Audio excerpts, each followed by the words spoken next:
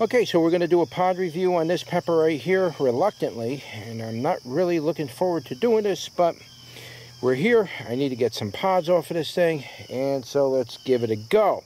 And this right here is the Trinidad Scorpion Butch Tea, and this pepper is an absolute nasty one. I really don't even like eating these things. I hate cleaning the seeds on these things, you know, cleaning to get the seeds. But sometimes it's a must do. Now this plant is absolutely loaded with pods this year. We got a ton and ton and ton of peppers. There's got to be at least 30 of them on here. Nice size this year, and I'm not sure if they got tails on them. We'll pick one of these, or a couple of them we'll pick. Really don't want to give the pods up this year. Yeah, we got some slight tails on them. Now this is a very nasty one. This is not one that's fun to eat at all.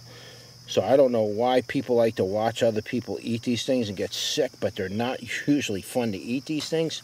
They're like the brain strains. Brain strains are extremely hot. This is gorgeous. Look at these peppers this year. Man, they're really nice.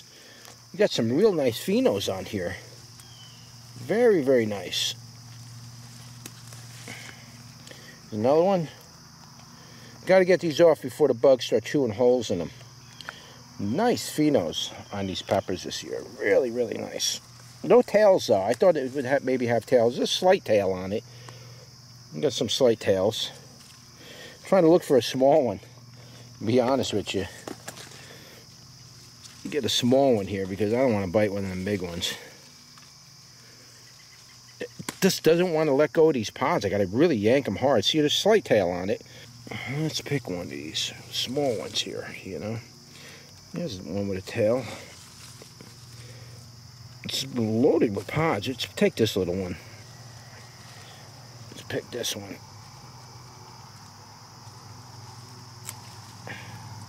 Got to just about break the whole stem just to get these pods off of there.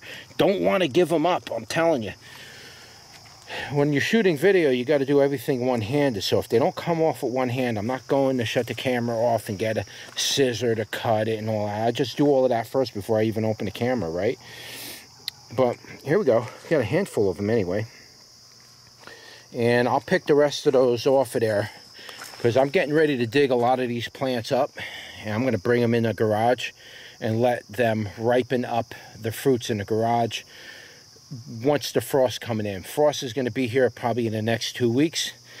Doing all of these plants are roughly going to take me probably a week to dig each one of them up, and I got to wrap them into a root ball, and then I got to bring them to the top of my driveway and everything.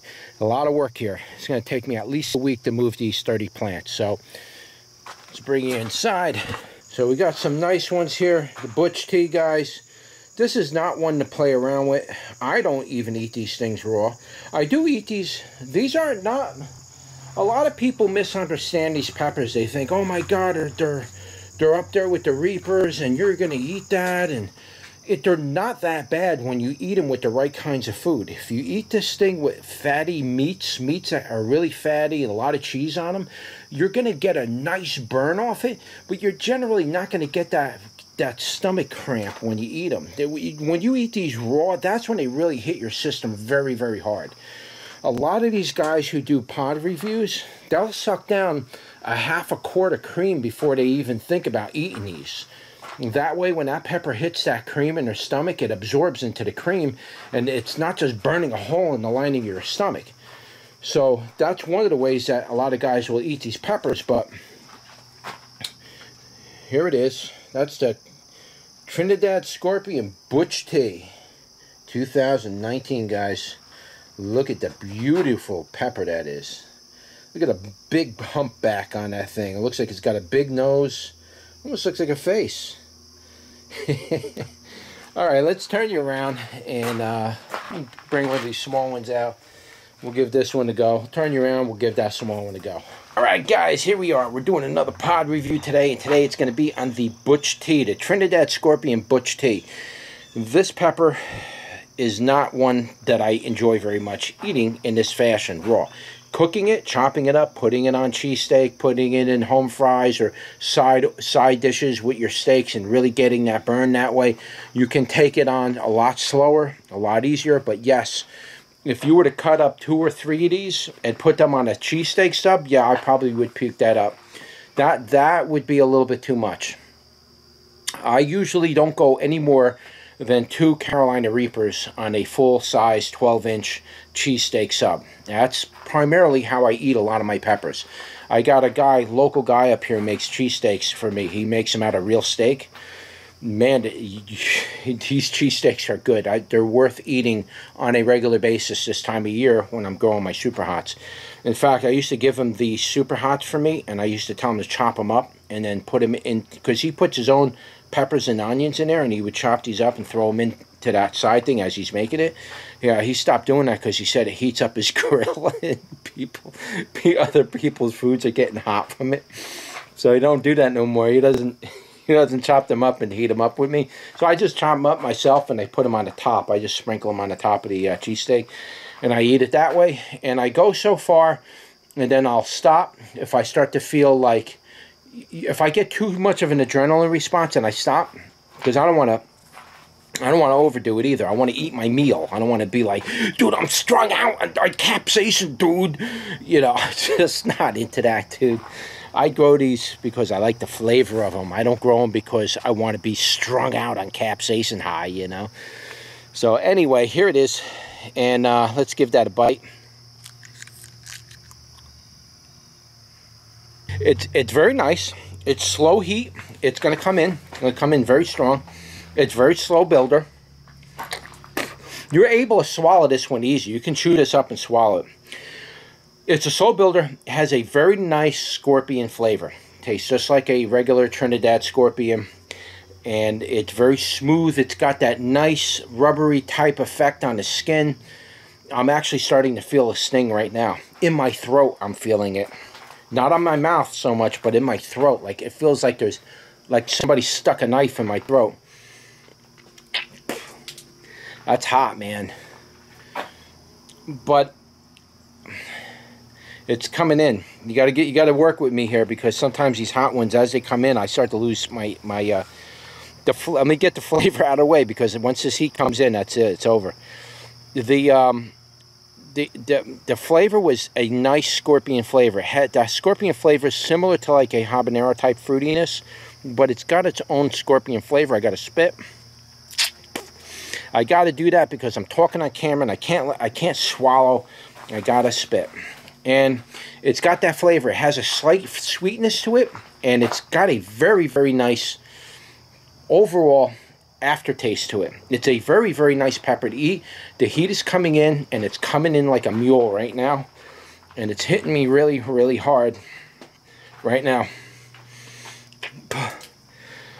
Ooh, that hurts, man. The entire tongue, all the way around the edge, a little bit underneath, because for some reason my saliva is going under my tongue. It's burning under the tongue.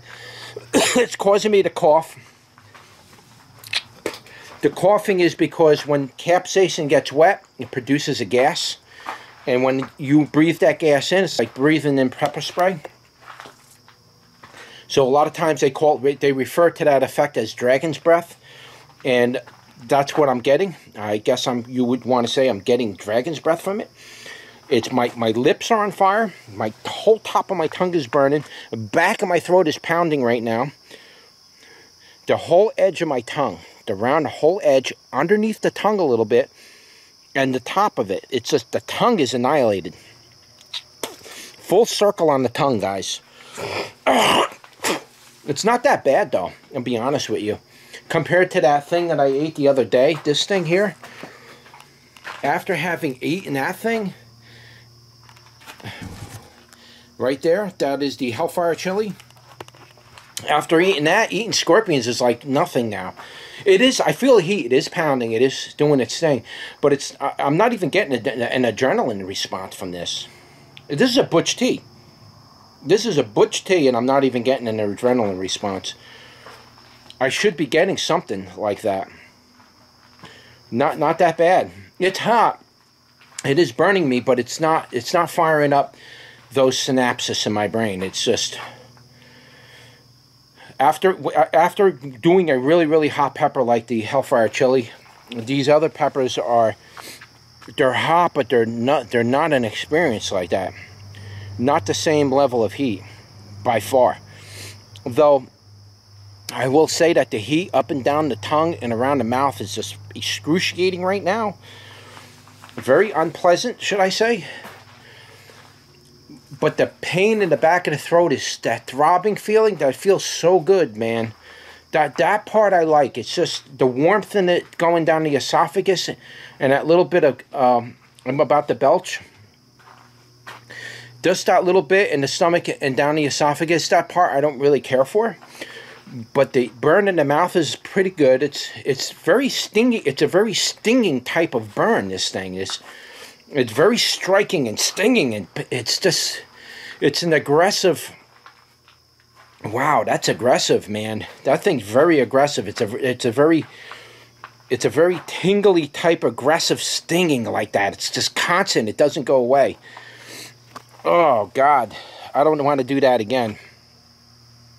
I don't want to review no more of these hot peppers like that because they just really do a number on me. So you guys don't understand this, but you know, you're younger than me. I'm in my 50s. I'm eating these peppers. My body's more sensitive to things like this now. Years ago, in my 20s, I do this stuff like it was easy. Back in the early 2000s and 90s, I do this no problem. I used to eat habaneros that way, and those were really considered hot peppers. It didn't bother me. These nowadays, my digestive tract is very sensitive the way it is. It does a number on me. Trust me. I really pay for the price for some of these reviews. If I was to eat the whole pepper, I wouldn't be able to do these reviews at all. The idea of my reviews is to generally give you a sense of the flavor, an idea of the way the heat affects your mouth, and that's really all I can do. You want to watch people eat these things and puke them up and all that. This isn't a channel for it. I'm trying to sell you the seeds for it and encourage you to grow these and experiment with them yourself. And if you eat them very carefully, you can enjoy these peppers very much. Like I told you, I cook with these peppers. I don't have a problem in the GI tract. And I'm not talking about, oh, you're going to go hot poop. We're not talking about hot poop. That's nothing. We're talking about irritating my entire intestinal lining all the way until that completely is out of my system. You don't understand the feeling of that, okay? It's really very uncomfortable. I have to be very careful how I eat these peppers because of that reason. And when I eat them with food, like fatty foods and milks and cheeses, and it dampens the effect to the point where I don't really suffer from it.